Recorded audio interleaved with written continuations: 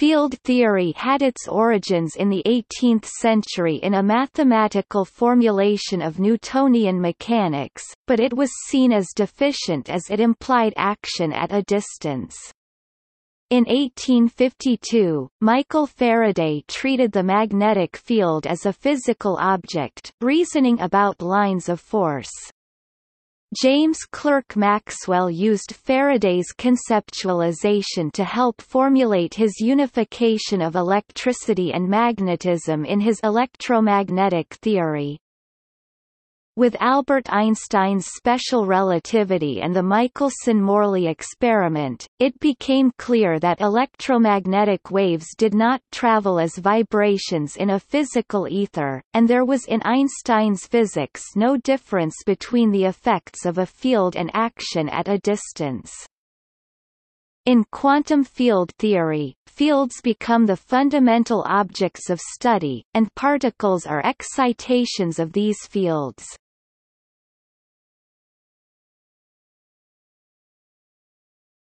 Topic: Historical context. Field theory, the study of dynamical fields in physics, was originally a mathematical formulation of Newtonian mechanics. The success of Newtonian physics since the publication of Isaac Newton's Principia in 1687 provided a framework with which to investigate the motion and forces associated with electricity and magnetism. Charles Augustin de Coulomb showed in 1785 that the repulsive force between two electrically charged spheres obeys the same up to a sign force law as Newton's law of universal gravitation. The force between two bodies is directed along the line separating the bodies, and its magnitude is proportional to the product of their charges for gravitation, their masses, divided by the square of their distance apart. André-Marie Ampère showed in 1823 that the force between infinitesimal lengths of current-carrying wires similarly obeys an inverse square law such that the force is directed along the line of separation between the wire elements. Despite the success of these theories in making accurate numerical predictions of a wide range of phenomena, they were generally seen as deficient as natural philosophies of mechanics, since they were all essentially action at a distance mechanisms.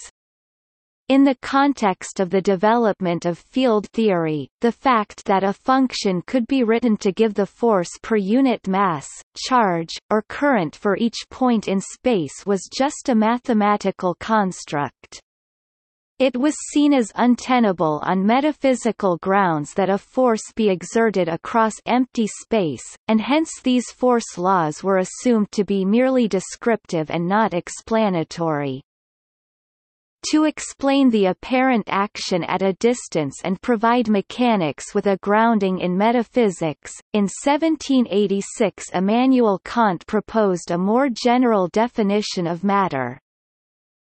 Matter is whatever is movable and fills a space. To fill a space means to resist every other movable thing that tries to move into that space. A space that is not filled is an empty space. Because this definition is very broad, it is unclear whether Kant had in mind for his matter the same sort of field Michael Faraday would discover. Kant himself was a proponent of the ether theory, which is mentioned in his Opus Posthumum. But in whatever capacity Kant's metaphysics actually predicates the discoveries of Faraday and James Clerk Maxwell, it represented one of the first efforts to reconcile action at a distance on physical rather than mathematical grounds.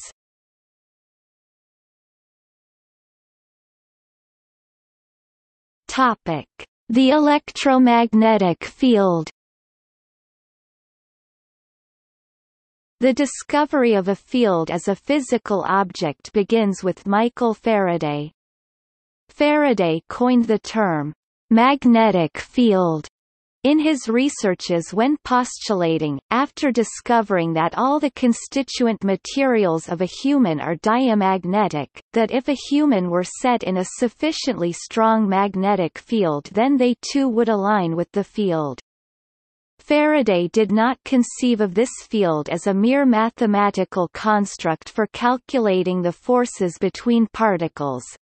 Having only rudimentary mathematical training, he had no use for abstracting reality to make quantitative predictions.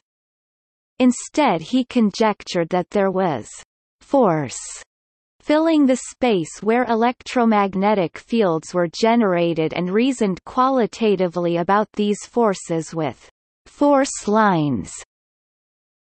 Important to the definition of these lines is that they represent a determinate and unchanging amount of force. Though, therefore, their forms, as they exist between two or more centers or sources of power, may vary greatly, and also the space through which they may be traced, yet the sum of power contained in any one section of a given portion of the lines is exactly equal to the sum of power in any other section of the same lines, however altered in form or however convergent or divergent they may be at the second place.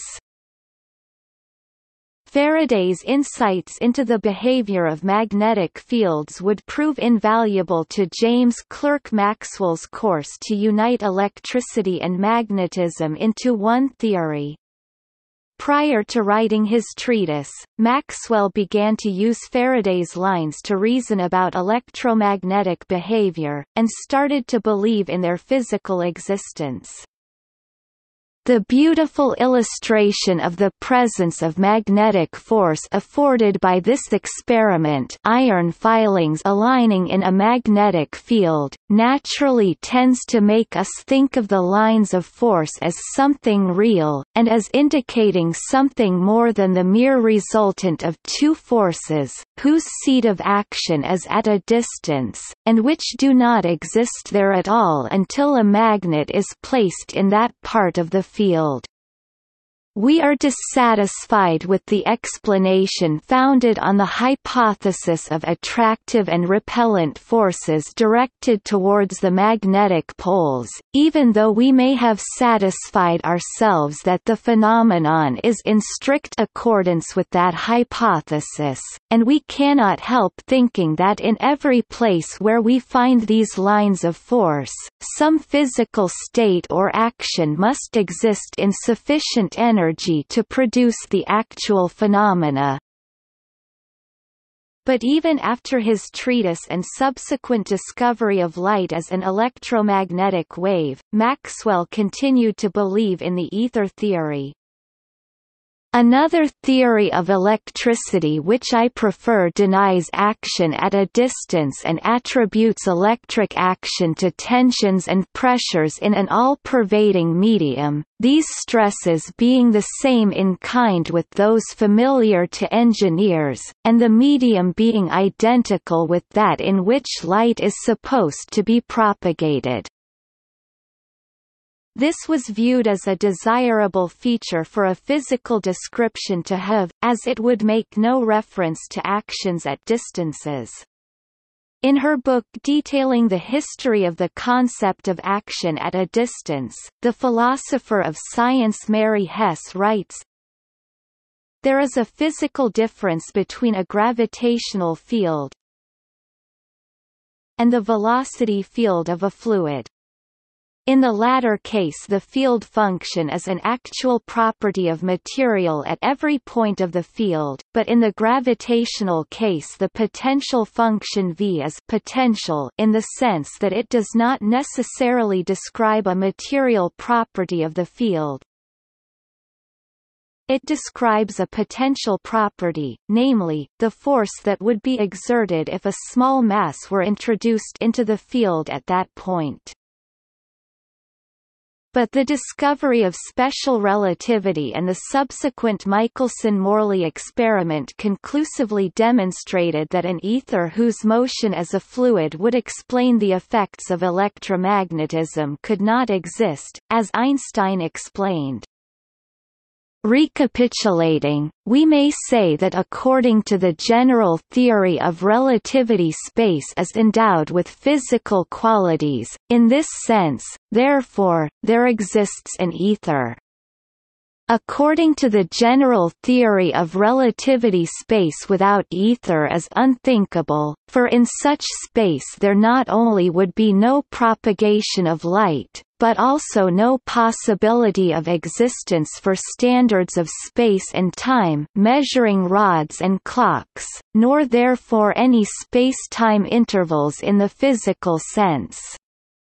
But this ether may not be thought of as endowed with the quality characteristic of ponderable media, as consisting of parts which may be tracked through time. The idea of motion may not be applied to it. Hence it was made clear that in the case of electromagnetism there is no underlying material through which the forces must propagate.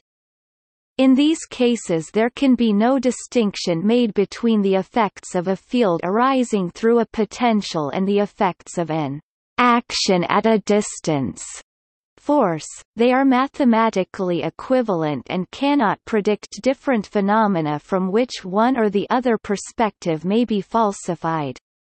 In the regime of classical physics, there is a fundamental duality between action at a distance and field effects.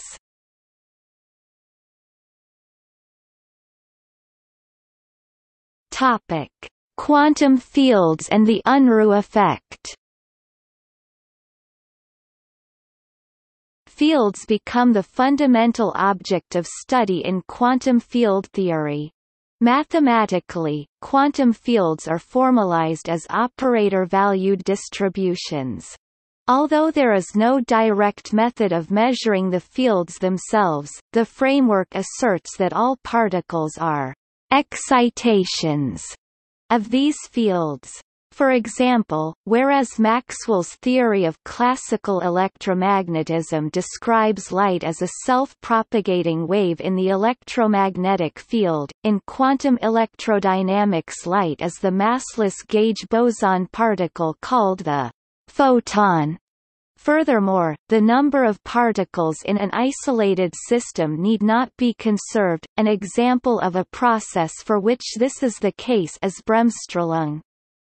A heuristic for suggesting particles may be created and destroyed is found in Albert Einstein's famous equation E equals m c 2.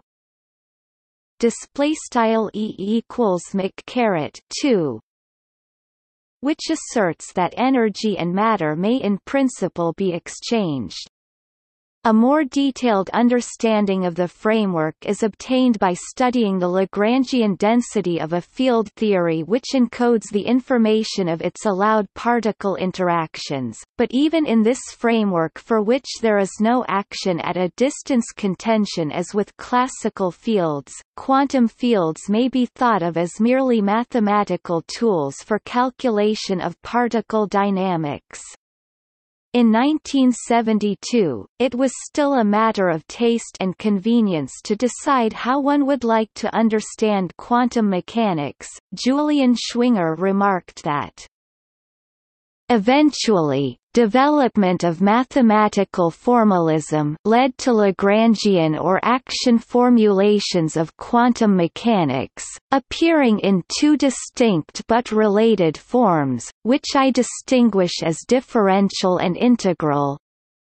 The latter, spearheaded by Feynman, has had all the press coverage, but I continue to believe that the differential viewpoint is more general, more elegant, more useful, and more tied to the historical line of development as the quantum transcription of Hamilton's action principle. An investigation by Stephen Fulling into quantum field theory on a curved spacetime background yielded the perplexing result that there was an ambiguity in the definition of the vacuum state whose resolution would yield physically significant conclusions. William Unruh investigated and resolved this ambiguity for Stephen Hawking's problem of a divergent density of ultraviolet particles near the event horizon of a black hole. He considered a toy model of a particle detector accelerating uniformly through the vacuum state of a quantum field in Minkowski space for which there is no ambiguity. The conditions he specified were: a particle detector will react to states which have positive frequency with respect to the detector's proper time, not with respect to any universal time.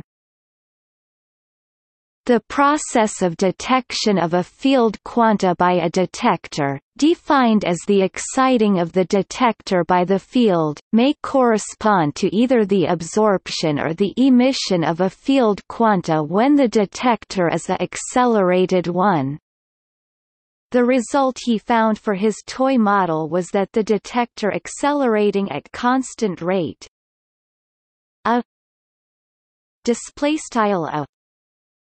would detect blackbody radiation, a flow of photons as if it were set stationary in a thermal bath of temperature.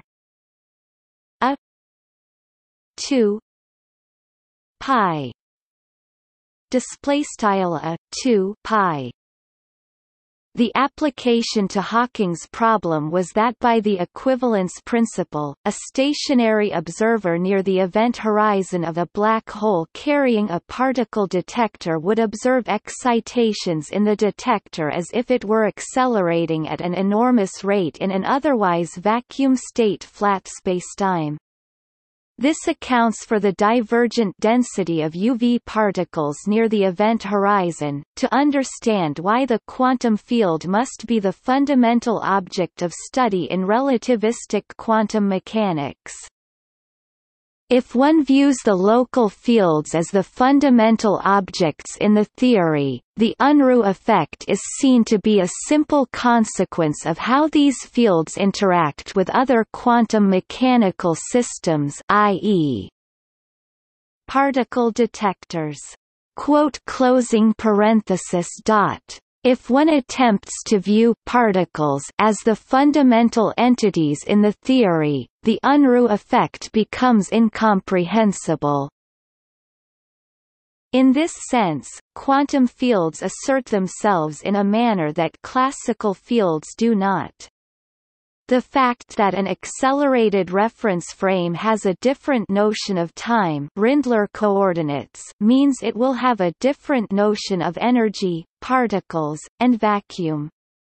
The connection between such notions is understood only in the context of field theory. Notes